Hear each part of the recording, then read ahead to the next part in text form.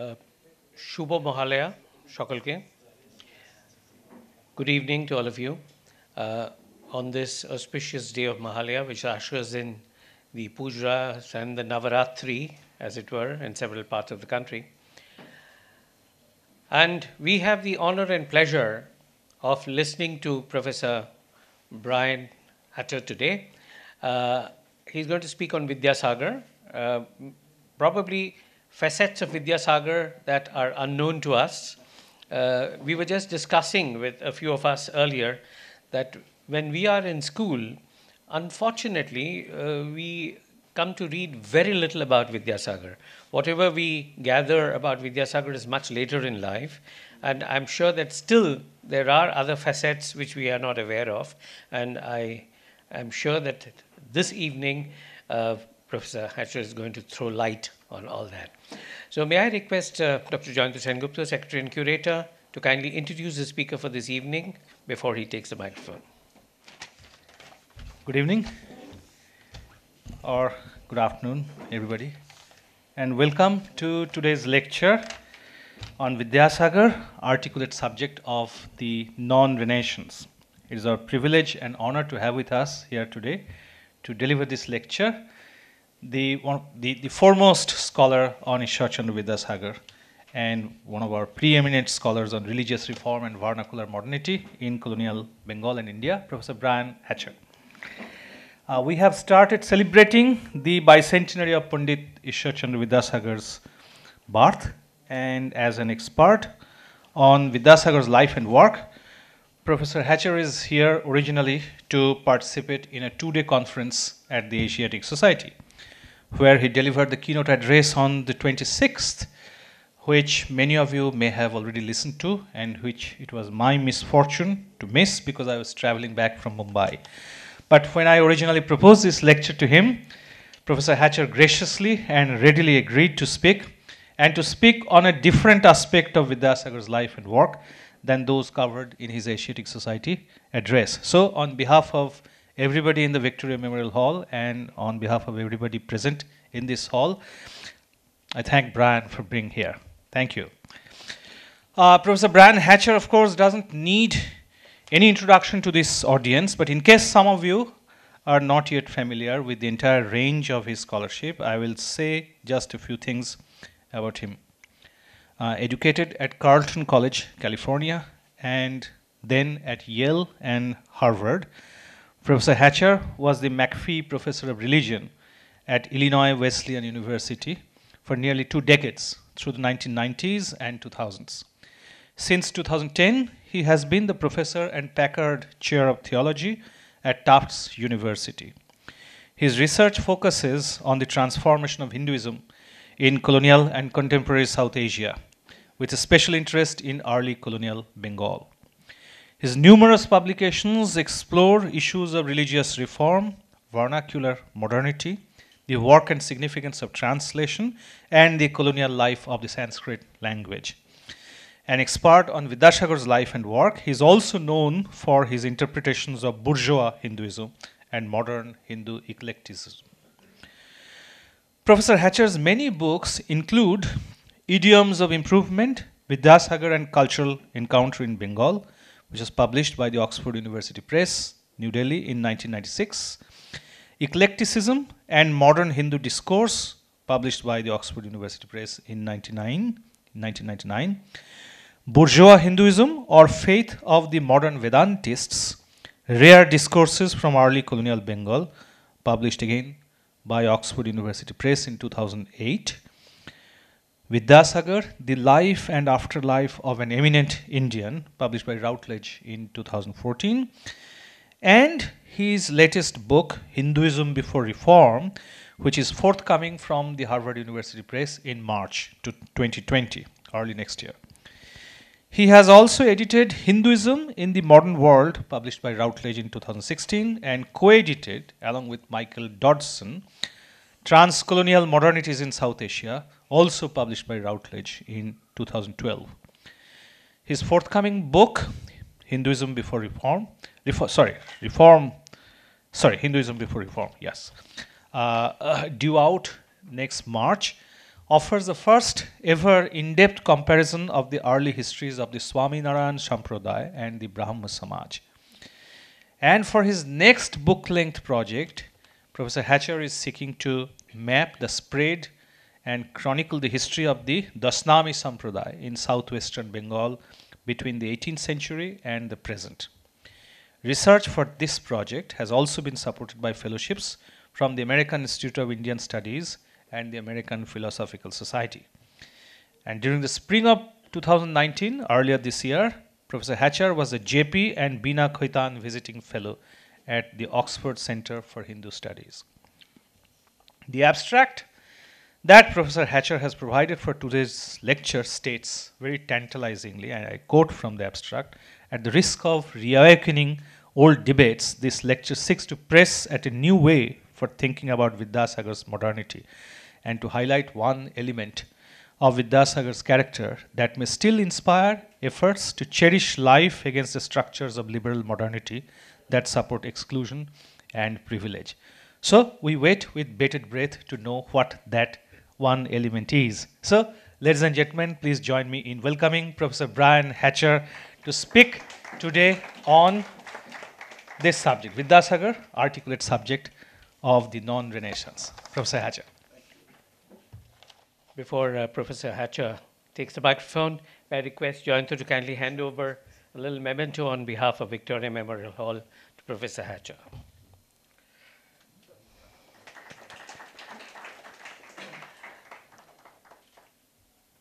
Generally, the question and answer session follows the lecture. But today I want to ask Professor a question already now. When you deliver lectures in the United States or in other places, does one have to remind the audience to switch off their mobile phones or keep them on silent? Here we don't. They do it on their own. It's a bit of a convention in Yeah. America, Yeah. They do need reminding. Oh, they do. But here, our audience is wonderful. You don't need to remind them at all. They automatically switch off their phones or put them on silent before they come into a lecture. Sure, mine are off. So with that, the microphone is all yours. Thank you. Thank you. And thank you, Jayanta, for that exceedingly generous introduction. But most importantly, thank you for inviting me to speak here today. It's a real pleasure. And as you mentioned, had the good fortune of being here to speak at the two-day seminar at the Asiatic Society. And yet, it being a keynote, I was told I would only have about a half an hour to speak.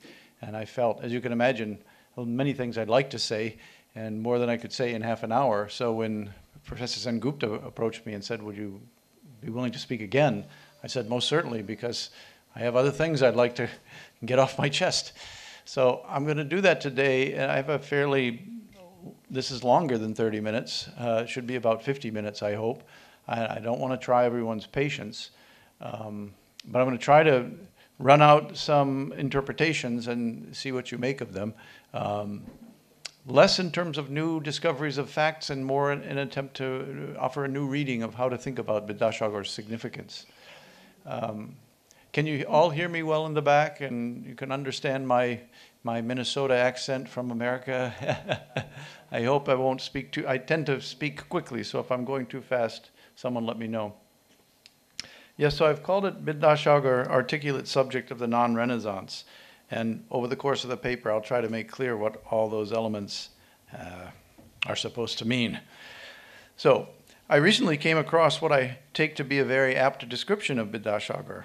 And in this description, the author writes that, quote, "He sees society as a complex of forces which are capable of practical adjustment by intelligently inventive policy. He sees government as a source of such policy, and its government in the larger sense, embracing the alert and articulate citizen, as well as the formal agencies of legislation and administration. He is aware of the dynamism inherent in modern society, yet this awareness arises out of a growing realism in outlook rather than out of any new philosophical insight." End quote. Now, when you think of Vidyasagar's manifold engagements with pressing issues of his day, from education to social reform to securing the health and welfare of Bengalis, it really does seem as if he was constantly on the lookout for ways to translate his own alert awareness of existing problems to his uncanny ability to articulate a course for change, while also looking to the colonial government for assistance in the form of meaningful policies and even legislation. So this combination of articulate advocacy and the presumption of government support, we could say, was almost a hallmark of Vidyasagar's approach to reform. Now the funny thing is, the quote I just read you was not written about Vidyasagar at all, of course. That's the trick. It was actually not even written with India or with Bengal in mind. It comes from the pen of a historian of Tudor England by the name of Arthur B. Ferguson, who was writing in the 50s and 60s, actually. I came across it somewhat by chance in a bookstore, and it had this wonderful title, The Articulate Citizen. And I thought, well, that's an interesting concept. So I began to, you could already imagine what I'm thinking. Well, I think I know an articulate citizen. So I picked it up and began thinking about what the author was doing. What he does in the book is he looks at a range of Renaissance political thinkers active in the period running up to the English Commonwealth, so sometime mostly during the 16th century. And Ferguson claims that what distinguished many of these intellectuals was a particular posture and attitude about change. He noted that rather than focusing on changing the existing political structure, they focused on ways to use government to search for both causes and then remedies for what they took to be evils in society. In this way, he noted, they were united not so much by any kind of philosophical vision. They had no grand philosophies. They were just looking for a kind of practical solutions based off of the data that they collected through empirical observation of their world. Ferguson called these men Commonwealth men, and said that they were striking for their scientific efforts to analyze the workings of society, and also for their basically fairly conservative approach to life and society. That is, from the medieval period, they'd inherited a largely what we could call organic model of society. Every member in society occupied something like a fixed or even sanctioned by God, some kind of role given by God, that worked together in a cooperative fashion as the entire body, organic body, to promote the overall welfare of the body politic. But the key thing here is that the Tudor period was a transitional time that also was witnessing the rise of new merchant actors with a vigorous spirit of enterprise. So change was evident on the ground, even if these thinkers were still oriented more towards a stable view of the past. So Ferguson says these Commonwealth men had a freshness of ideas that stands in contrast to the rich legacy of medieval life that they carried forward. As transitional figures, and these were officials, pamphleteers, preachers, a range of people. They were laying the ground for English modernity, even as they apparently worked to hold their existing world together. So we have this interesting, what we could almost call Janus-faced attitude, looking forward but looking to the past as well. There's no consistent attempt to really come up with, as I said, a philosophy. Instead, it's fairly pragmatic, looking for what he calls practical adjustments that will help make the world a better place. So when I read Ferguson and his account of these Commonwealth men, as I said, I couldn't help but thinking about Vidyasagar. I thought, like them, quoting him again, he is aware of the dynamism inherent in modern society, yet this awareness arises out of a growing realism and outlook rather than out of a new philosophical insight. And I just ask you to remember how much ink has been spilled over the question of whether Vidyasagar was an atheist. Was he a Hindu? Did he believe in God? Did he not believe in God? These questions we've become obsessed with them, and we can't ever really find a good answer to them. And what Ferguson suggested to me was maybe we don't need to look for someone always to have a philosophy. We don't need to find out what his theological vision was. We could simply try to see what it was he attempted to do in a more practical level. And I confess, my first book, which Professor Sengupta kindly mentioned, Idioms of Improvement, in there I was driven by the same need to kind of demonstrate that there was a consistent worldview to Vidyasagar, even a religious worldview. And this came out of my training at Harvard, I would say, and the compulsion to say something on that question. I'll just take the moment to say, since it's the anniversary year, I'm really happy to say that I was able to, OUP let the book go out of print. I've gotten my rights back from OUP, and the book will come out in the spring from Primus. So I'm told it will be even available at Boimela. So keep your eyes open. Idioms of Improvement, I hope, if all goes well. The then you can take me to task for attempting to prove that Vidyasagar had a religious worldview. So anyway, if only I wish I'd found this book when I was doing my original research, because it seems as if he provides a one-sentence answer to all of us who have been consumed by these questions.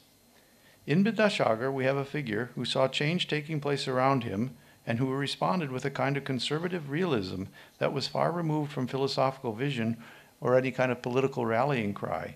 His approach was, if you'll bear with me, empirical. It was pragmatic, and it was oriented toward finding resources for addressing change through purposive, what Ferguson called purposive human action. Now we could link that to what Ashok Sen in his book, Vidyasagar and His Elusive Milestones, said about Vidyasagar, that he sought social change through purposive human action, and predicated success in this regard on the garnering of consensus among a nascent colonial public and with the support of the British colonial government. His, Vidyasagar's, was a project to articulate, and if you read Ashok Sen, I find that he uses the word articulate several times. It's interesting to find this sort of coincidental connection, but to articulate a new kind of individuality and a new vision of social well-being. At the same time, Vidyasagar, it strikes me, as transitional in the same way that we could say these Commonwealth thinkers were transitional. He wasn't particularly eager to upset the status quo as much as he was invested in rooting out the cause of particular social evils, polygamy, child marriage, the ban on widow marriage, etc. Now, that would beg the question of what the status quo was, and I understand, and there's not enough time to go into the changing political economic situation in colonial Bengal and how everything really wasn't a static world at that time at all. But the point is, there's an element in Vidyasagar's worldview which does take for granted, if you will, the organic world of a kind of shastric, dharmically ordained universe in which people have particular social roles. And I'm not really interested either in defending Vidyasagar's modernity here. If anything, what I want to suggest is that maybe we can find a new way to tackle another of these perplexing questions. So we go back to Amalesh Tripathi and the traditional modernizer idea. Was Vidyasagar traditional? Was he modern? Was he a modern traditionalist or a traditional modernizer, right? We play with these words. Maybe there's a way to get out of that binary of tradition and modernity by thinking about the question in a somewhat different way. And I think the key there is this concept of transition again, that we think about transition. One of the problems, I think, is we tend to read history teleologically. We know where history is going, or at least we think we do. We know what the goal is. We know where the race is headed. The race ends up in the independent nation state of India, or it ends up in a renewed Indian or Hindu self-consciousness, if you will. And so we know that's coming, and then we want our figures from the earlier period to have anticipated it, to have seen it, and to have pointed the direction to it. But of course, Vidyasagar didn't. He wasn't thinking about an independent nation state, and he wasn't thinking about revitalized Hinduism or anything like that. He was looking for change. He was looking forward, certainly, but he was also working with existing conditions in the same sort of fashion that Ferguson spelled out. Some of this I started thinking about when I was drafting the chapter that I wrote for the new comprehensive history of modern Bengal that's coming out from the Asiatic Society. The chapter is The Era of Vidyasagar. And in the course of that chapter, I try to use Vidyasagar's life as a lens for thinking about just what changed between the early colonial period and the late colonial period. Because I've become convinced it's important that we don't talk about colonialism as one monolithic thing, or even the 19th century as one consistent time period. But there are significant differences between what was happening in 1820 and what was happening in 1870, and the conditions of possibility for people. I think we have to keep that in mind. Vidyasagar was born into the one world, into the early colonial world. He learned to negotiate its possibilities, and he knew its pitfalls, and he was significantly rode his own talents and used his social acumen to what was already, by the mid-century, looking like the zenith of his sort of professional accomplishment. Became principal of the Sanskrit College. But then post-1857, of course, in 1858, he resigns his position. And as we know, things change drastically in India. That we go on our way to the Raj and the different conditions of racism and all these other factors. So Vidyasagar's retreat from official service, of course, didn't mark the end of his pragmatic career. He didn't retreat into obscurity, and he didn't give up trying to advance change. He stuck to his same methods, he stuck to his same pragmatic approach, and he still could look to the colonial government for assistance in addressing problems such as polygamy, and of course he became involved with his opinion on the age of consent bill as well. So what he pressed on toward was, I would say, a social picture that accepted the reality of a sovereign ruling authority, which by his day had become, of course, the British. And it seems in many ways he could accommodate that with a view of a Brahmanical or a Dharmic view of society. And I wouldn't want to call that medieval. I think the term medieval, Ferguson could use it in 1950s, 1960s, but we wouldn't probably want to use it today as it's too loaded with normative conceptions. But we can think about that organic conception of a pre-modern world that Vidyasagar, I think, still accepted. I think if you read how he thinks about the government, Vidyasagar stepped into the shoes of the he saw the British, stepping into the shoes of the prototypical Raja, that the British should act like a ruler whose duty it was to attend to the welfare of their realm, keeping in view the principles of Dharma. He could make his appeals to them for change on that basis. And I think that's one of those conceptual parallels between Vidyasagar's approach to change and that of these Commonwealth men.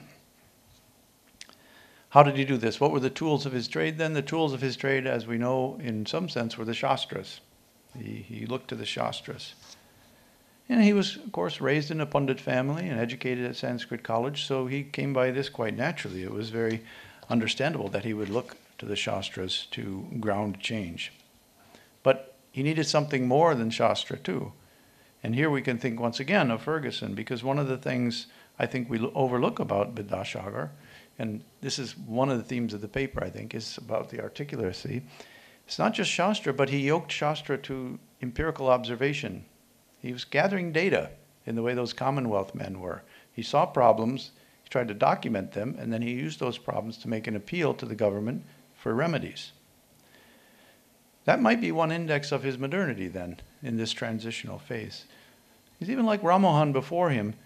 He linked the campaigns for social reform to evidence that could be gathered, analyzed, and presented to the public through the press and to the government by means of petitions, etc.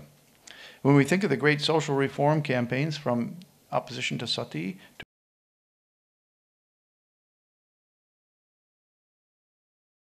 widow marriage, you tend to think of these competing factions, the Hindu Sabha, etc., and the Brahmo Samaj, etc. You think of conservatives fighting liberals. I think we tend to forget that there was also a bit of data collection going on. People were gathering evidence to make their cases. And in Vidyasagar's career, of course, was long before the age of colonial statistics. There was no census yet. And even the robust Indian scientific community had not come into being in the way we would think of in the late colonial period. And you see this, if you look at Chintamani's book, Indian Social Reform from 1901, you see that the book is able to make cases about the same issues around widow remarriage or child marriage, drawing on statistical data that had become quite available by the early 20th century. In Vidyasagar's day, those tabular summaries and statistics were not available, so he had to kind of gather this information himself. Maybe the data collection is a little more rudimentary, but I think it's still very effective, and I think it's important that we pay attention to it. So you have Shastra, you have data, and then you have his instinct to think historically and critically about texts and about history. You see all this come together, even a bit of sociology in his 1850 tract, Balu Bibahadosh, right, on the evils of child marriage, where he gathers medical evidence, psychological evidence, what we could kind of say sociological arguments about the pros and cons of child marriage, right, the detrimental effects on boys and girls to have them marry at too young an age. And in Bahu Bibahu, Vidyasagar, I would say, demonstrated, like a Commonwealth man, that there was a utility to gathering evidence if you wanted to persuade the government, in this case the colonial government. Now in that evidence, I want to expand our notion of empirical evidence a little bit, to say that one of the things that makes his approach really unique is, of course, he was a wonderful descriptive author too. He had a wonderful pen, and he could not just gather data, he could put it into form in which it reached the readers in a compelling fashion. You think of his fictional creations like, well, they weren't creations, but his own recreation of figures like Shakuntala and Sita. They're legendary already. We know about that. And I've argued in an essay in another context that actually, if you think of the Shakuntala story, it's about a woman who's not recognized by her rightful husband, right? And I make the case that what Vidyasagar was always trying to do, whether in Shakuntala or in the Hindu widow marriage tracts, was to get Bengal to recognize its women, to see them and to see their plight. It's as if otherwise they just couldn't see what was right in front of them in terms of the sufferings of Hindu widows. Of course, and in those works, Shakuntala is very powerful, emotional work, as is Sita, Sita Vanavas. We see this, though, also in Balo Vivahadosh, Bahu Vivaho, Prabhavati Sambhashan, these vignettes of abuse, of suffering, of sorrow. They work powerfully as a kind of evidence that should be shaping the Bengali attitudes about a particular social problem. So I want to read you, if you'll bear with me, this is my translation of a piece of Bahu Vivaho. And just think about how the way he uses his storytelling abilities to bring you to see something. So Vidyasagar writes, there was once an eminent Kulin who lived in a certain village. It already sounds like a folk tale or something. He had married 3 or 4 times. 2 of his daughters were born in another village where he had married. They spent their lives in their maternal home. Their mother's family took care of them, and when the time came, would give them away in marriage. The Kulin never had any news of them.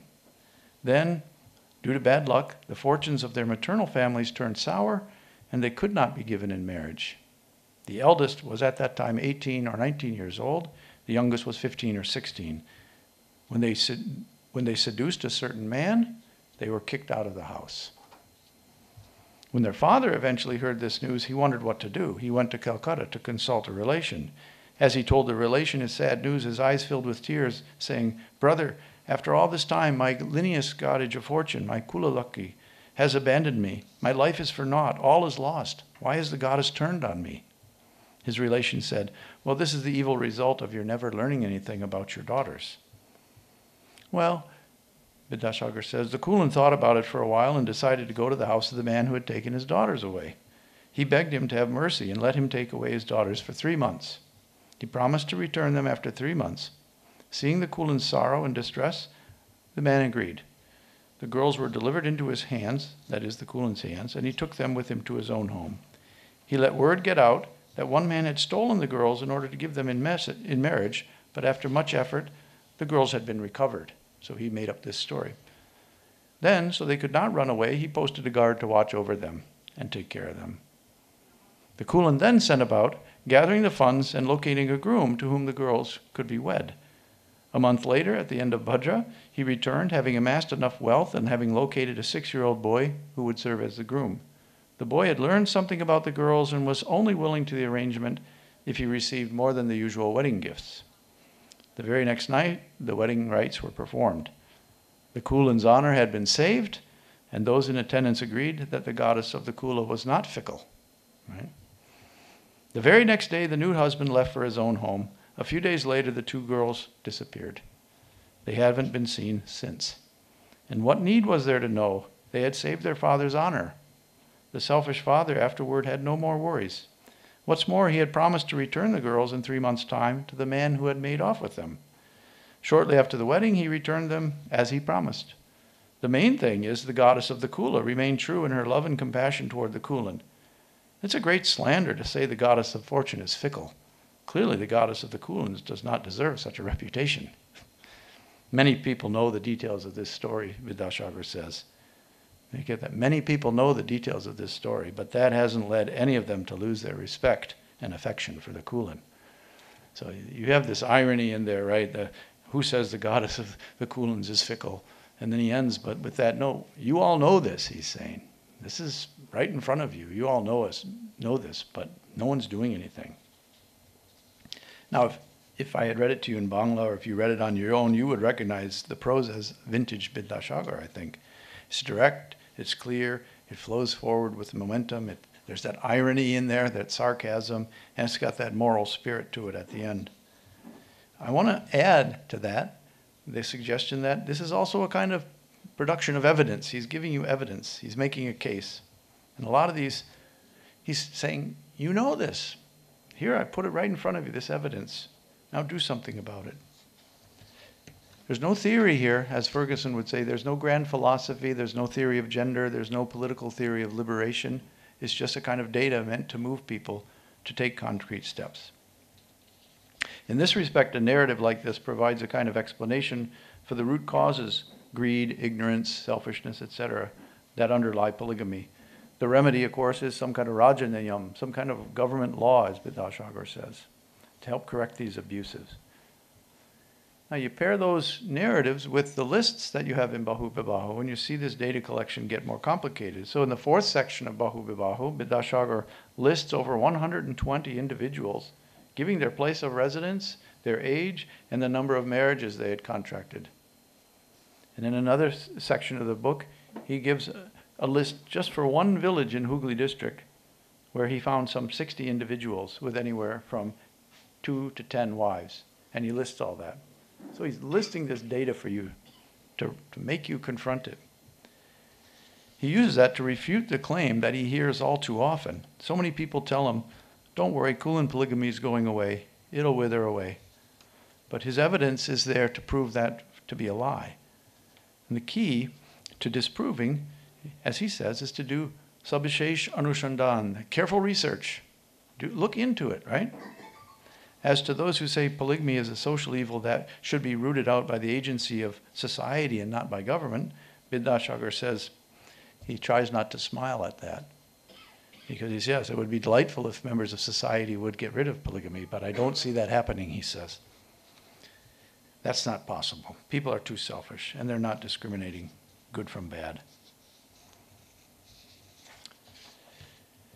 So say what we will about this strategy. It does seem to me to mirror something like the articulate citizenship highlighted by Ferguson. And it's Vidyasagar's commitment not just to this or that reform, but to the ideal of a shared public discourse and reflection on the gathering of all evidence, shastric, empirical narrative, that sets him apart from his opponents. I think this is really one of those things that makes him remarkable, and why we are celebrating him here 200 years after his birth. Now, pressing ahead, we have to get to this non-Renaissance part. You have to understand, I found this book. It's written before the post-colonial turn. It's a book that's about Renaissance Europe. And I saw myself going right back down the line of saying, okay, Vidyasagar really is evidence of an Indian Renaissance. But I myself have been sort of vocal about we need to get rid of that concept of Renaissance, or at least do some serious thinking about it. So I thought, do I really want to take up this topic now and make this argument because I seem to be endorsing the Renaissance thesis? You know, I had read Borunde and Ashok Sen and all those people back when I was in graduate school, and I bought into the idea that it's difficult to talk of a true Renaissance in Bengal when you have the constraining evidence of the colonial rule, right, and capitalist production. So we can debate ourselves about whether it remains an appropriate rubric or not. But moving on, you can just imagine I was a little bit loath to go back down that road. But in the end, I chose to take this risk for two reasons. Because with Ferguson's emphasis on the transitional character of the Tudor period, it struck me he gave us a useful tool, actually. And what the tool is, it's being aware of this Janus face quality, the looking ahead and looking back at the same time. That maybe we don't have to buy into the high-flown rhetoric of awakening and Renaissance and rebirth and all of that, but we can just say that since the Commonwealth men in the Tudor period pointed toward the birth of English modernity, we can see in Vidyasagar the first light of a similar sort of modernity in Bengal. The transition is the key. The nature of Vidyasagar's accomplishments and the limitations come into view in new ways, I think, when we take this kind of perspective. The second reason I took the risk of raising this theme of the Renaissance is precisely because I wanted to go back to those early critiques of the Bengal Renaissance and remind us of one key differentiating factor that was brought into view by those earlier scholars, and that's this colonial context. And here, though he had no intention of doing this, Ferguson helps us stress the difference, because for him the best way to think about the posture and methods of the Commonwealth man is to call him, he says, an articulate citizen. Well, the articulate citizen is the person he was describing in that quote I read you at the very beginning. I'll just give you a section of it again to remind you. The articulate citizen is the one who sees society as a complex of forces capable of practical adjustment by intelligent policy. Right. The articulate citizen sees the fundamental weaknesses of human beings and, not holding any brief to transform them, just seeks to find remedies for their misbehavior using the government policy. Now, Vidyasagar wrote for an increasingly literate and print-savvy public. He looked for causes for evils like child marriage and polygamy. He proposed remedies in the forms of requests for government action. But the one thing he was not, despite momentary or duplicitous claims by certain colonial thinkers that this was coming, Vidyasagar was never really a citizen in the sense of the word that we think of. Certainly not in the sense employed by Ferguson. He remained a colonial subject. And so I have subject rather than citizen here, articulate subject. As Ashok Sen long ago pointed out, it was beyond Vidyasagar or even many of his peers to even articulate what Shen called the objective contradictions of the system in which they were compelled to work and live and dream, right? So that we have to recognize that constraining colonial factor to differentiate from the Tudor context. The genius of Vidyasagar's articulate mapping of problems and provocative appeals for government remedy were always limited by that subjecthood, colonial subjecthood. And I think then Ashok Sen was no doubt correct to have spotted what we might call a fundamental disconnect. In fact, this is the phrase Shen uses, a disconnect between articulation and fulfillment. That's why these are the elusive milestones, right, for Vidyasagar. He could articulate what he wanted, but he couldn't achieve it. Confined to a colonial status that offered no hope of achieving true citizens' rights and prerogatives, Vidyasagar's articulate voice and his reasoned assessment of evils remained to a large degree abstract, as Sen put it. There was no real hope of guiding Bengal to social renewal, since the hard work of thinking change remained confined to what Sen called tiny intellectual groups, who couldn't get any wide, this whole question of the organic intellectual, couldn't gain any wide consensus. Now, Ferguson takes pains not to paint the work and attitudes of these early tutors as fully modern. And again, this is the transitional theme, and I want to hark on that again. They continued to defer to this older order, even as they began to adopt certain distinctively modern approaches to assessing cause and remedy for social error. And if we think about these intellectuals in England in the same way, perhaps we come upon a way out of this age-old Bengal Renaissance problem. The solution would lie not in proving or disproving that modernity had in fact dawned in India. The solution lies in recognizing that modernity was only coming into being in both Britain and in India in the same time period, between the 17th and the 19th centuries. As Peter van der Veer suggested, modernity, if you think about it, is really co-produced in both sites during this period. You can't judge the one against the other, because in the entangled world of empire, they were neither one in advance of the other. The whole idea of advance, we could say, grounded as it is in liberal Western narratives of progress, is itself a kind of artifact of the emergence of a particular form of religion, almost what van der Veer would call the religion of modernity. What I call in my forthcoming book that Professor Sengupta was nice to mention, I call it the Empire of Reform, which begins to take over in the late 19th century. What I want to say is that in Bengal, rather than talking about modernity lagging behind modernity in Europe, in Bengal, as in early Tudor England, intellectuals were moving between two worlds, with modernity as a kind of horizon, more than either an accomplishment that we think happened in England or a failure that we think didn't happen in Bengal. Vidyasagar could thus be one compelling example of a transitional figure in 19th century Bengal, and we can call him this articulate subject of a non-Renaissance, but a non-Renaissance not in the sense of failure, but in the sense of our inability to judge an arrival of that sort without presuming that we know already what it looks like. The imperial co-production of modernity belies our ability to tag it in one place and point to its absence somewhere else. Thus, we might even argue that, like the Commonwealth tutors, Vidyasagar is an example of an intellectual in the process of being what Vanderveer would call converted to modernity. We're watching as both groups, the tutors and Vidyasagar, are converted to a new way of addressing the world. And no less importantly than in Britain, the modernity he was coming to address and articulate was comprised, in some sense, by being tied to a capitalist economy and a political system invested in the celebration and protection of property. And now I'm heading toward the last part of the paper. In Britain and in India, social change could manifest itself to some degree as little more than epiphenomenal in relation to more foundational import of bourgeois interests. And now I want to turn to a very different book than Ferguson's. I want to refer to Michael Hart and Antonio Negri's book, Commonwealth. Because at one point in there, they point out that Ranajit Guha had found it, he had been stymied by the fact that the British came to India with Enlightenment values, and then they enacted a very feudal system called the permanent settlement. And Ranajit Guha thought, why? How could that happen? And Hart and Negri say that wasn't any kind of compromise or disconnect. That's precisely the expression of what they call the Republic of Property, that Western modernity and liberalism are predicated on the inviolability of property. And so the permanent settlement is the actual perfect expression of that. So there's not a disconnect between their values and what they instituted in Bengal. It's the outworking of it. Okay, we have to address that.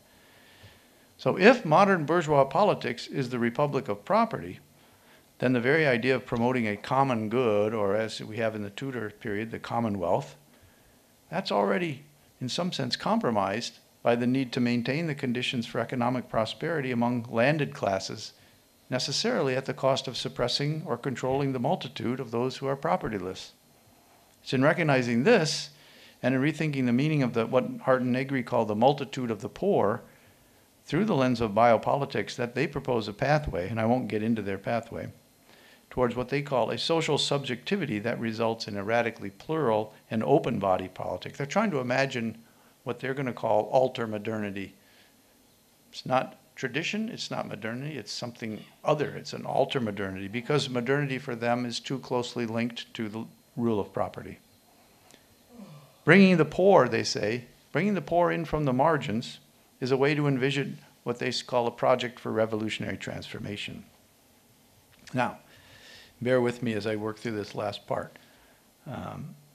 Maybe we have in this the way out of a pernicious mind that tends to make us think that the early tutors, again, were on their way to political freedom, while Vidyasagar remained a passive colonial subject. I want to say, if the idea of common good, if the idea of a common good was a horizon for the tutors, it was for Vidyasagar as well. In both cases, we find people trapped within the framework of a still largely conservative political and social matrix. In Vidyasagar's case, his was also an exclusionary and a repressive political system. So both the tutors and Vidyasagar were looking for possible futures. If there was no Renaissance in Bengal, it's wishful thinking to say that the Commonwealth ever really fully manifested itself in the bourgeois politics of Western liberalism, too. That's a kind of a failure in its own right. So to judge Bengal's failure against that is misleading, if not disingenuous, at the least. I won't go too much further into Hart and Negri, and I confess to getting lost by some of their Spinozian philosophy, which I can't quite follow. But this was, to me, a compelling avenue into the last point I want to bring together for the paper. And if you can bear with me, I'll try to do this quickly. There's two more concerns I think we can find an answer to. One concern is the question of whether, and I think I've alluded to this already, whether there was any awakening to modernity. Okay, there's that concern. The other concern is that one piece of evidence which suggests the Renaissance in Bengal was only partial, in some sense unrealized, which is, the solution to this is the fact that so many of the great reformers, if you think about it, were themselves elite, upper caste, propertied men. Their visions, and from Brahmotheism to widow marriage, remained somewhat clueless we can say, not to be unkind, but somewhat clueless about what we would call the multitude following Hart and Negri. They didn't have their eyes on the multitude of the poor. With respect to these concerns, I would say probably Ashok Sen was correct to identify a fundamental and troubling disconnect again between articulation and fulfillment. And the reason for that is property, right? Property. And Vidyasagar was just one of many influential, reform-minded Bengali intellectuals who failed to press very hard at the privileged situation of zamindar landholders. If anything, he seems to have accepted their social status and called upon their patronage as being necessary, just as he thought an imperial of tutelage under British imperial rule was not necessarily a bad thing. Right? So we have to look this in the eye and accept it. And as for him being implicated in the rule of property, don't forget he built himself this beautiful house in Badrbagan, which is nothing if not an emblem of bourgeois aspiration, right? So, and again, I'm not trying to malign him, but I'm trying to insert him in a particular kind of context, critical kind of context. So he was awakening to a certain sort of colonial modernity in which property and status could be wielded to useful ends. And the deference of Vidyasagar or Budeb or Bankim to the hierarchies of Shastra in this context becomes somewhat explainable. We don't have to, and Tapan Rai Chowdhury pointed this out years ago, we don't have to label anyone like that reactionary because they look to the Shastras. They weren't religious fundamentalists. They were just conservatively minded when it came to politics and this organic social world. They took the hierarchies of property and capital and caste, etc., as for granted.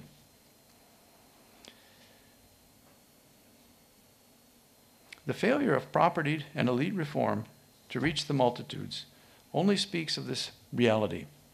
I find some promise in Hart and Negri's call for us not to reject modernity as much to seek this thing they call alter-modernity, which for them would be an encompassing and plural political vision that doesn't prematurely trap human promise within the walls of capital. And toward this end, they advance what I think is a really innovative hermeneutic or interpretive device that we can use to rethink one of Vidyasagar's greatest successes as a representative not of bourgeois reform, but in fact as someone who was connected to the multitudes. And this came up a little bit in the two-day conference, that one of the things that makes Vidyasagar remarkable was his ability to connect with common people. He came from humble origins. Right? He was not like Ramohan from a highly elite family background with generations of court linkages and Indo-Persian kind of sophistication. He got a humble Pandit family from Virsinho. But he also seems to have, and he still lives on in the hearts of many people in these folk stories and things that we all know about Vidyasagar, his sort of humility. So I want to bring that forward. In their book, one other thing that Hart and Negri do, and this will be the sort of summation of what I try to do. And bear with me, it's a little bit of another detour. We have to go to Immanuel Kant, the Enlightenment philosopher, because they use him to show how we could get to alter-modernity. And they do this by, many of you may know, Kant wrote this famous essay, What is Enlightenment? Right? Everyone was talking about enlightenment, so he was going to define what enlightenment meant. And if you know, he drew on the Latin poet Horace's words, sapere aude, dare to know. That, for Kant, was the quintessence of the Enlightenment, dare to know. You need to move past all forms of what he called self-incurred tutelage. Don't let other people speak for you. Don't let other people tell you what to believe. Know for yourself, right? So the message of enlightenment liberation, that was Kant's, what Hart and Negri called, that was Kant's major voice. That was the major Kant. They're going to distinguish between a major and a minor. The major Kant says, dare to know. And that's, they say, is the voice that undergirds modern liberal political projects. I can't develop all this, but this major Kant and the motto, dare to know, underwrites the modern republic of property as much as, because it represents the logic and goal of bourgeois aspiration around reform, progress, and the rule of reason. So what they try to do is link up, the Enlightenment liberalism, right, to the ocean of the major Kant and dare to know. But then they say, and this is very clever of them, and I'm sure the Kantian scholars would hate it, but they say there's also a minor Kant, so a lesser Kant, if you will. And his motto isn't dare to know, his motto is know when to dare. So they're just having little wordplay. This Kant, a reading that they arrive by reading Kant against the grain, is the key to an alternative rationality that can support, they say, creative resistance to bourgeois property. Knowing how to dare, they say, is the first step toward new democracy that would embrace the multitude and not just the privileged. Well, I'm here. Now you can probably see this coming. Maybe there were two Vidyasagars, a major Vidyasagar and a minor Vidyasagar. And I'm not saying this categorically as if this really exists, but this is a thought experiment. So the major Vidyasagar says there's nothing higher than Dharma, the Shastras. His motto, if you have to give him a motto, Kant had his motto. So Vidyasagar, the major Vidyasagar's motto might be Jato Dharmas Tato Jaya. Wherever there is Dharma, there will be victory. His is the truth of a shastrically mandated, organic, hierarchical world that we could call Brahmanical society. So when Vidyasagar employed the Shastras to promote change, he wasn't really threatening the rule of Dharma. He was working within the rule of Dharma. That rule is coterminous with the ordered structures of Bengali society, the hierarchical system of Jati Veda, Rajadharma, etc. At least if we think of the rule of Zamindar authority and all of that. Now, that major Vidyasagar is the one that also was the social reformer, the advocate of progress. I'm not trying to take that away, just as Kant and the project of liberation has been fundamentally transformative for Western modernity. The same major Vidyasagar has been transformative for modernity in Bengal. I'm not trying to take that away, but if you think of Hart and Negri's argument, that also implicates Vidyasagar in the problematics of liberalism. He can't, for that reason, give you, the major Vidyasagar can't give you a path to revolutionary reordering of things. That's where you need the minor Vidyasagar. But who is the minor Vidyasagar? Well, I'm glad we have this portrait because everyone knows Vidyasagar's visage, and I think the brow and the gaze. That might be a clue to the minor Vidyasagar in its own right, that because we know that piercing intellect, that critical spirit, that satirical glint in his eye, the use of humor that he had.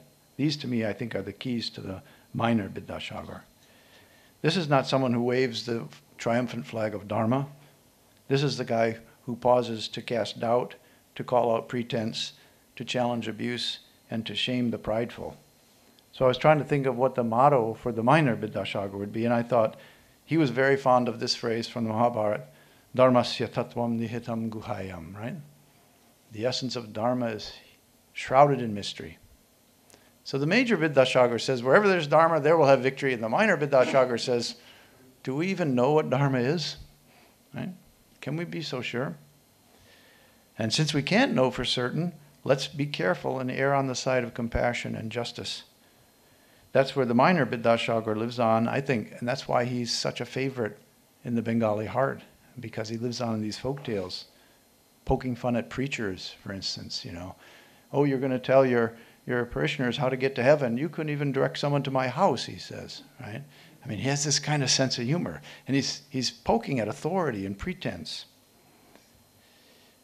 Like the minor Kant, the minor Vidyasagar, we could say, knew when to dare. He knew when to dare. Could even be possibly offensive, certainly challenging, and many times unexpected, as when he resigned his post. His minor victories were many and maybe unremarkable in some ways, but for that very reason, they gesture at a possibility for challenging the status quo and making the world better. Now, I could go into a parallel that I see just in the Mahendralal Sarkar visited Vidyasagar once, and he left and he wrote in his journal, "What a bundle of inconsistencies is a man." And so we should hang on to that thought, that people are complicated. I was thinking of Melinda Banerjee has a book in which he argues that there wasn't one Ramamohan, there wasn't two Ramamohans, there were three Ramamohans. And they don't always even square with one another. And we just have to accept that this is how human beings are. They're not always internally consistent. They're not philosophical systems. They're people. I won't go into Banerjee, but I'm looking for that inconsistency because it allows a crack through which we could see Vidyasagar not just daring to know, but also knowing when to dare. So in Vidyasagar's case, think about him resigning from the Sanskrit college.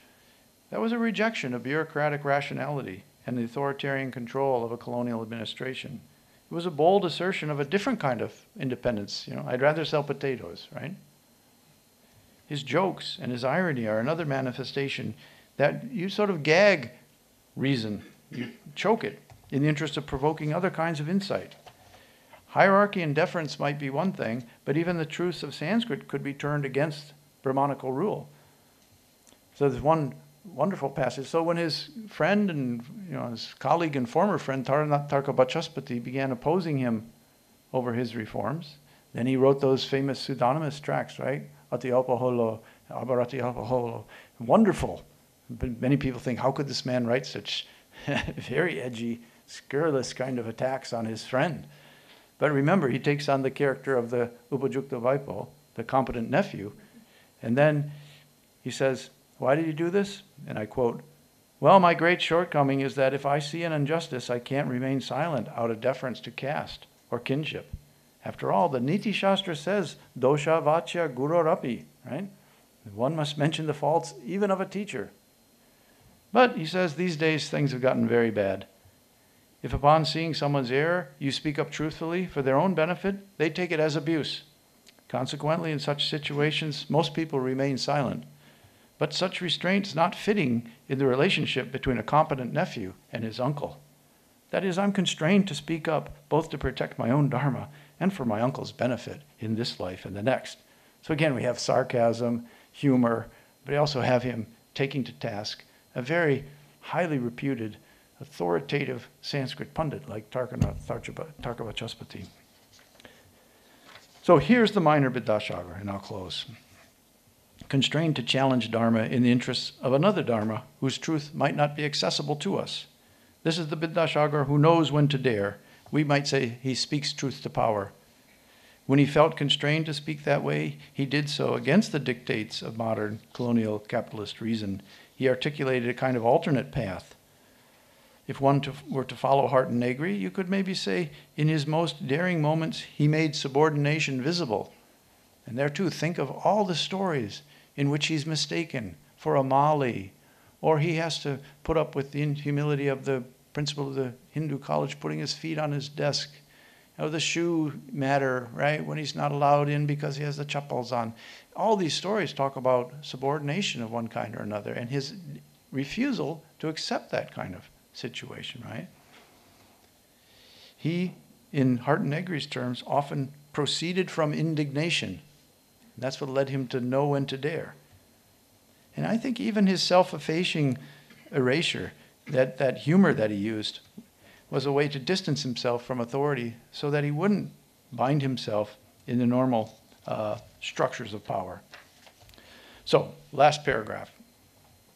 I know I'm stretching a lot of points here. I'm trying to advance some new way to think about Vidyasagar, but I feel like we can go on gathering more data about Vidyasagar, and it seems we continually find another letter or something new here and there, but we also want to find new ways to think about him too. And on the 200th, I think it's a fitting occasion to try to stretch some new interpretations.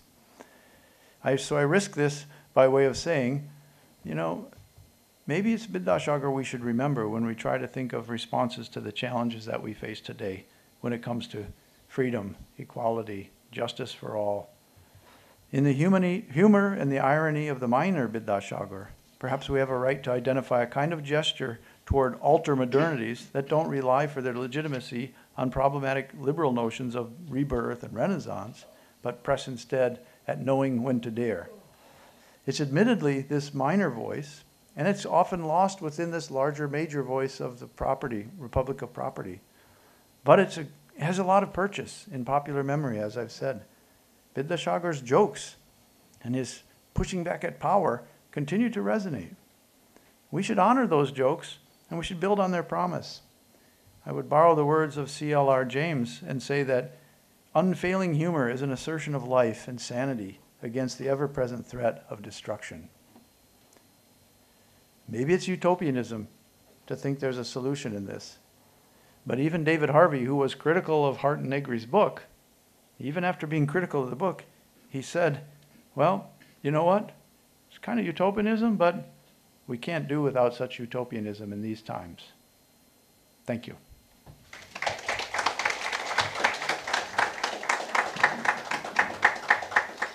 I don't know, do you? Thank you so much. Yeah, Thank you so thank much, you. Brian. Thank you. We'll take a few questions. I didn't know if that, yeah, if that's custom, I'm happy to take questions, yeah. Great. So, And thank you all for your patience. I know that was a lot to get through. thank you so much, Brian, for that fascinating, lecture in which you have unraveled these nuances in Vidyasagar's life and work. I'm sure you have many questions. So the floor is open. Please ask questions. Please identify yourself, and please keep your questions brief and pointed. Yes, please.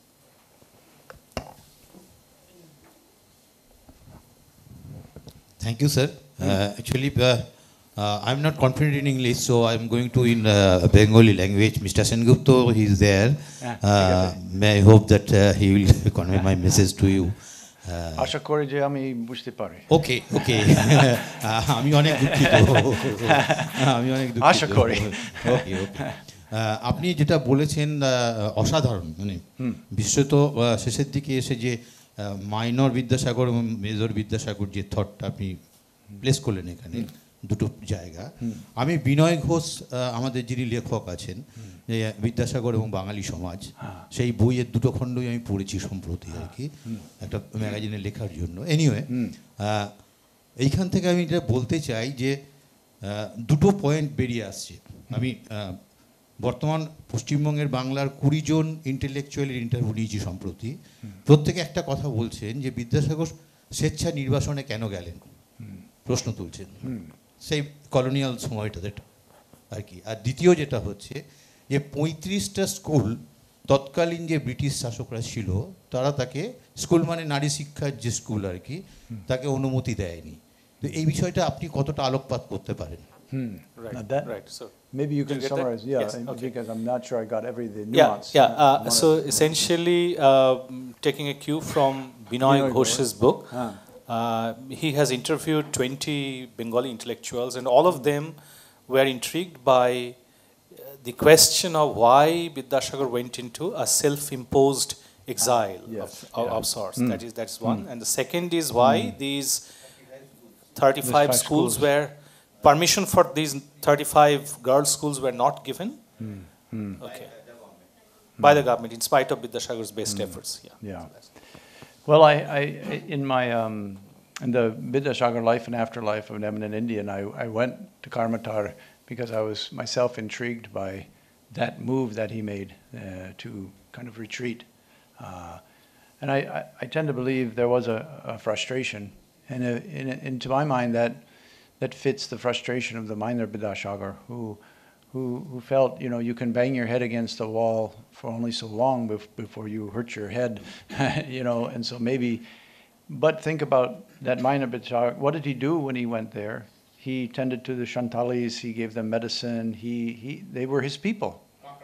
Yeah, and he didn't make those distinctions of standing on, well, I'm a Brahmin and you shouldn't come near me and you should, that's a rather remarkable index to me of that minor Vidyasagar, that it's almost an alternate community he seemed to be looking for, whereas in Kolkata what he saw was factionalism and people arguing with one another but never accomplishing anything. So that would be how I would answer the first question, which is again remains a really important one, and probably connects to the first one or the second one insofar as that issue over the government funding being denied to those schools.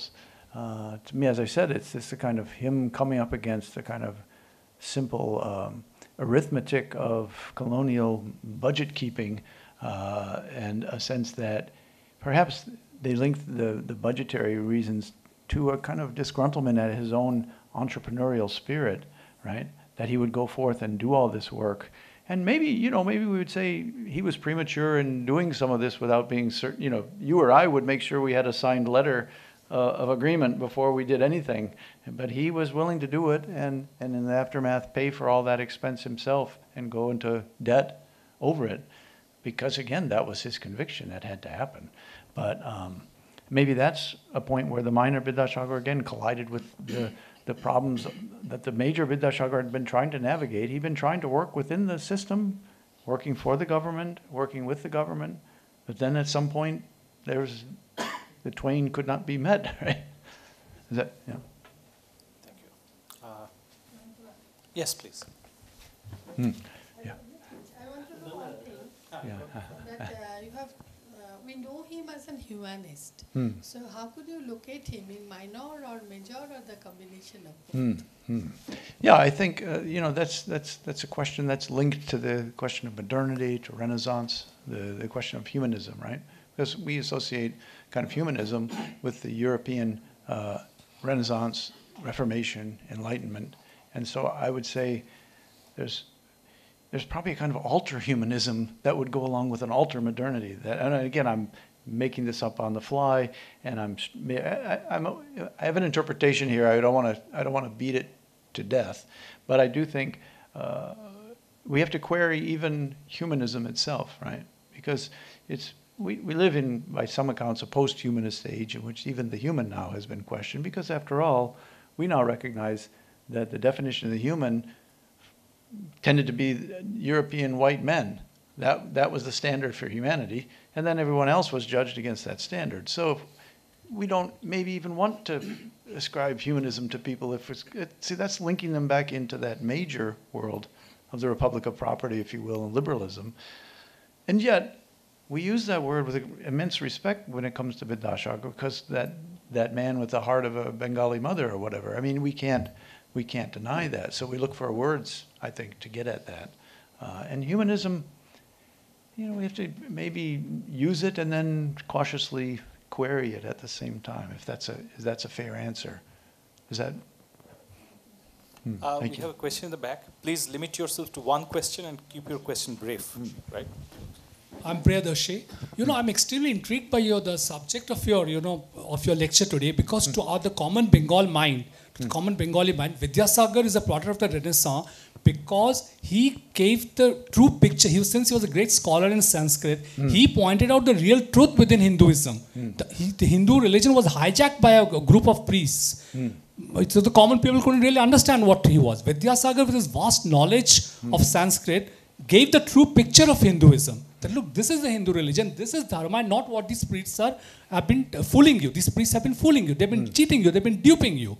So for that reason, Vidyasagar is a product of a Renaissance. Secondly, his, the Bangla language, he acted as the midwife. He brought the Bangla language from the umbilical cord of Sanskrit. So that way, Vidyasagar is a Renaissance figure from that point of view. Right.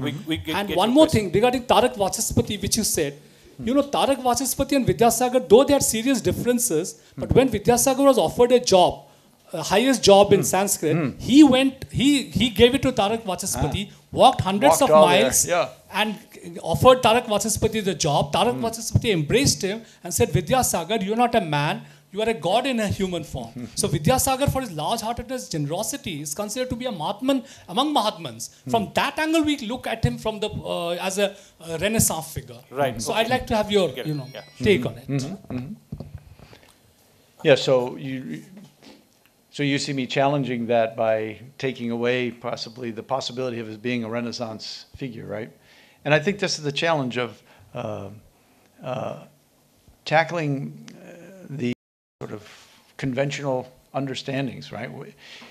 It's not, as I said all along, not an attempt to belittle or demean his record or his reputation or his standing in the hearts and minds of the people, but it's a way to think about what are some of the limitations of invoking concepts like humanism, like modernity, like Renaissance.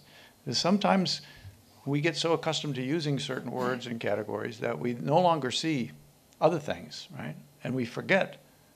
It's a process of forgetting. In order to use that category, we forget to think in other ways. This is actually the subject of my forthcoming book, which it may trouble people too, because there I take the very concept of reform, which has become so important for thinking about modern Hinduism, Reformed Hinduism like Brahmo Samaj or whatever.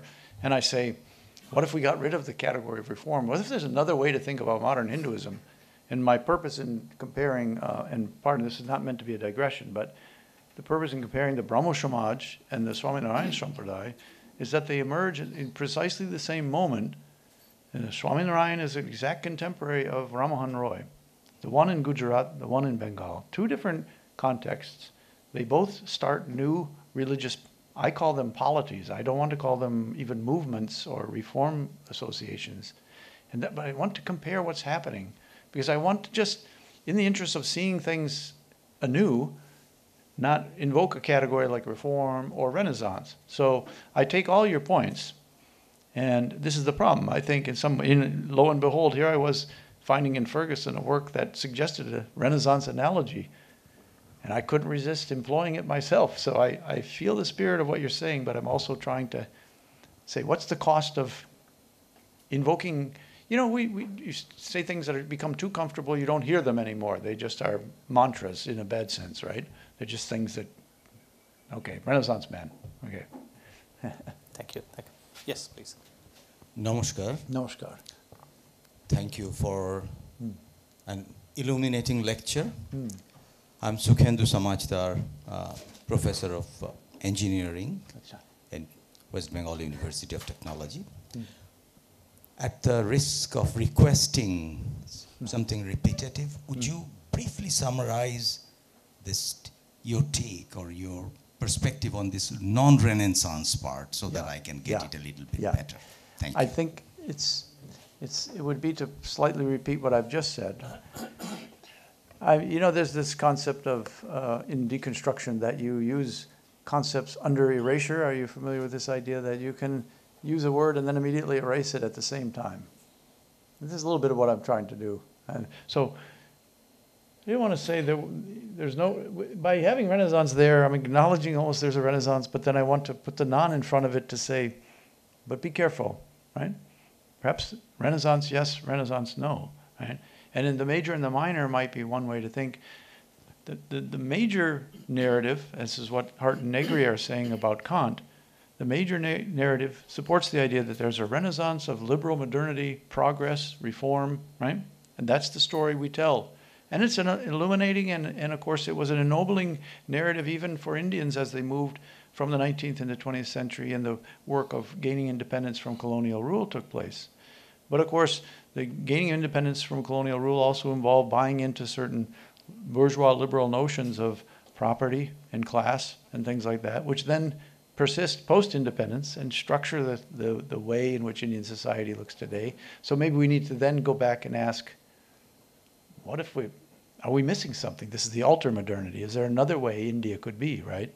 If it had not, or at least simultaneously embraced that, not just daring to know, but knowing when to dare, and reached out. Because their point is, let's try to actually live in a world where there's a commonwealth, where all people are included and access to things are shared instead of it being a kind of hierarchical, exclusionary polity.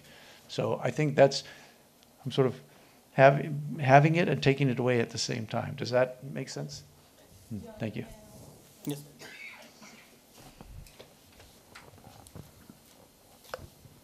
Professor Thahak, I'm just digressing from words on your title, right? Yeah. Now, would you say he felt very oppressed as a man? Because I feel knowing Bengalis and being a Bengali, we are very emotional about many other Bengalis. And I wonder why, despite his very powerful thinking and voice at that point of time against the British, why was there any people's movement like we have today on the roads? So the slightest thing, the leaders are on the road with millions of people. And I'm sure even that time, people who looked up at him or who were not even educated enough to look up to him. Was there any conscious effort to mobilize this kind of thinking amongst the people of the land? Yeah.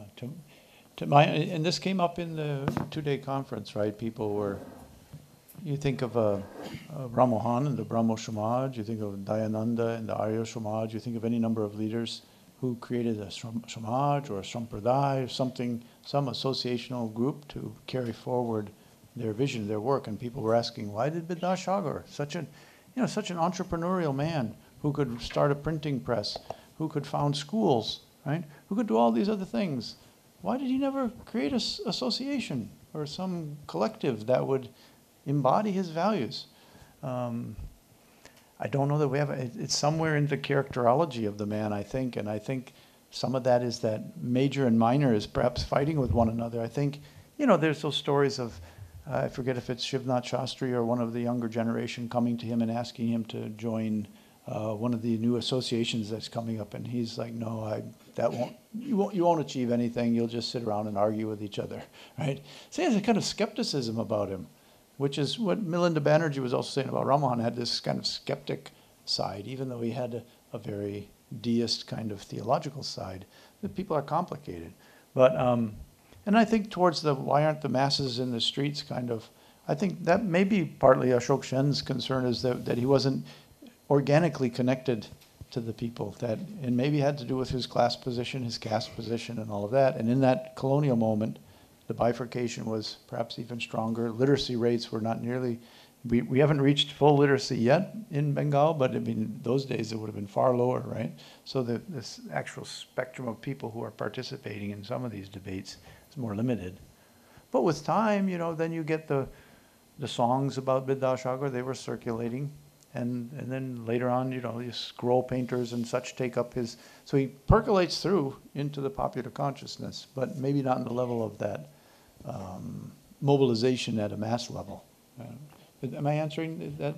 Yes, yeah. But then perhaps because he was projected as a non-achiever in that sense by a group of thinkers, when we were in school and even in college, we never read about Vidyasagar as much as we did about Rabindranath, and also of Ambedkar, to bring it down to ground reality. I mean, these were, again, I think, political policies of the particular period of time. Yes. Curriculum, after all, is in their total control. Yeah. So that's a very sad thing. Yeah. Thank you for helping us to discover over the last 3-4 days so much about Vidyasagar. Thank you. Thank you. Brian, I was just curious to have your thoughts on something. This year is also another anniversary that we are celebrating. And the 50 years that separates these two men also flag two different phases of Indian reform. Absolutely. Or the Renaissance, or quest for modernity, as it were. And, hearing your thoughts about the duality of Vidyasagar, and of course all of these critiques about his elusive milestones, can we also, do you think that there could be parallels about Gandhi as well, about this duality? Because, there are also critiques about him, about his being the Bania comprador, and his role within a greater hegemonic framework of bourgeois capitalist class, and the example of Gandhi also going back to the Shastras and saying that, for example, untouchability is not something that you have in this originary, pure breed of Hinduism, and it is something of corruption imported by corrupt priests and so on and so forth. So, and he also, in a sense, gathers data by traveling. So all of these, this duality and the limitations and the dare to know and to know when to dare, are these parallels with, to a greater or lesser extent, also applicable to Gandhi, who operates in a completely different context, in a different political and economic and social situation? So what would be your thoughts on possible parallels between these two figures? I think you can't look at the two men and not see those kinds of parallels. They're very striking, even at the level of the physicality, their ability to walk. These are indomitable people. And then the simplicity, the Dhoti Chador, and of course Gandhi wrote respectfully about Vidyasagar himself, right? But Gandhi also had that bundle of inconsistencies. You know, he was fairly loyal in the early part of his. He was a loyal imperial subject and proud to be. And this is part of Vidyasagar too. That this presumption that British rule will be good for us, and we will. But of course, there comes this Jallianwala Bagh and these kind of crisis moments when that can no longer carry on as before. But then that connection with the masses, and Gandhi had that sense of humor. Yes. Right? Which is Exactly. another commonality, I think. Yes, Which, you know, so many of politicians use humor sometimes to affect a connection with people, but then there are people who just have what seems to be a genuine kind of connection to people through a sort of humility, someone said, I think, and sort of naturalness. Yeah, Right? yeah. No, I think absolutely. And it's easy to see him as anti-modern, especially Yes. because of the Hind Swaraj. Yeah, yeah. But is there something of the ultra-modern about Gandhi? Oh, I think so. I think so. I mean, but the same challenge is there. That famous line, it takes a lot of money to keep Gandhi Yes, in poverty, poor. right? Yes, Yeah. poverty, yes. And I'll say that no one ever said that about Vidyasagar, at least. He was like a true bourgeois, self-made man, though, Yes, right? And, yes. But they both had that element, as you said. They're implicated in that rule of property. But Gandhi's the project that he was advancing was one of simplicity and Swadeshi and Swaraj and all that. So that has to be a kind of ultra-modernity, right? And the question there is, why was that vision perhaps not fully realized in the India that is credited to Gandhi's kind of initiative, right? Yes, That's yes. probably the lingering question. Exactly. I would say. Yes. Yeah. May I just say something here, interject here, please? Am I right in saying Gandhi was more political than Vidyasagar? Oh yes, yeah, absolutely. And even but the context had changed significantly, as Professor Sengupta mentioned. We're 50 years on when Gandhi is active. Yes. And So we will have the last question. We will have the last question for today. Yes, please keep your question brief. As a father, Hmm. Gandhi and Vidyasagar both were Hamas. Yes. To Professor Sengupta, I am speaking. Oh, okay. Yes. About glorifying Gandhi ji. In 2-3 years back in Accra, Ghana's capital, Accra University, Gandhiji's statue is broken down due to some unsavory aspects of telling about the Africans. Right. Thank you. So, For- is there a question? I mean, again, you have similarities between Vidyasagar has also been yeah. broken and demolished over time, Yes. and Gandhi too. But see, it's Accra. You know, there is we are not going there, but there is this whole debate about Gandhi's stance on Africans themselves during his phase in South Africa. I mean, that will open up another. Yes. Yes. So we will. I think you had your bit, sir. So we will. Okay, we will have one last question. Yes. Mr. Sengupta, Yeah. could you have one question from this side? Because you're waiting, since I'm at the side, I'm being Oh, you raised your hand. I'm being discriminated. Oh, no. I'm sorry. Brian, I just wanted to thank you. And as a theologist, I'm asking you a question in a different, because you're chairing a chair of theology. Do you feel that the fact that, Vidyasagar was the subject and the pressure of the colonial rule, do you feel that being articulate, just raising questions, just bringing things together, getting people together, was his major task? Was he really looking at solutions, like Gandhi? Or was he really looking at getting people together? Was he really looking at raising questions? And 200 years down the line, do you feel this is what we should be embodying even today? The articulation element of Vidyasagar. Yes. So, was he trying to bring people together? Yes, but I don't think in the way we think. Again, Gandhi was mobilizing people, and Gandhi was trying to create a unified movement in a sense. And again, as I said earlier, Vidyasagar didn't seem to have that objective. He wanted to garner public opinion to agree on a particular set of problems, how to solve them. And in that sense, not just to raise awareness at a kind of intellectual level, but he wanted, in that very, as I said, practical sense, here's a problem, this is the solution. I go to the government, I say, pass a law so that it is legal for Hindu widows to marry. Now I'm going to try to get them to, right? So I do think that in that sense, it wasn't as much mobilizing a movement as affecting a kind of change. And in some sense, we maybe say that was a little bit limited, but he had his concern around these issues with respect to Hindu women, and that seemed to have been his major focus. Now, today you're saying, should this be what we, articulation?